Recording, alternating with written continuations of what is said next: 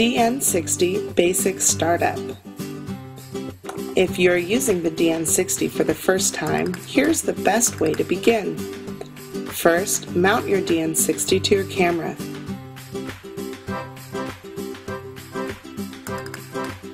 Using the hot shoe mount of your camera, secure your DN-60 in place and connect the IEEE 1394 cable from your DN-60 to the Firewire port on your camera.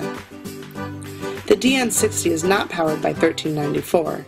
It is powered by battery or AC adapter.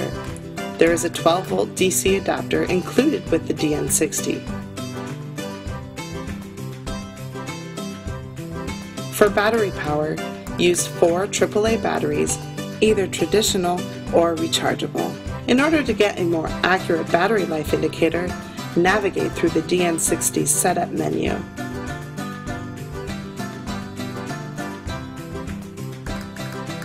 Select System Setup and select Set Battery Type.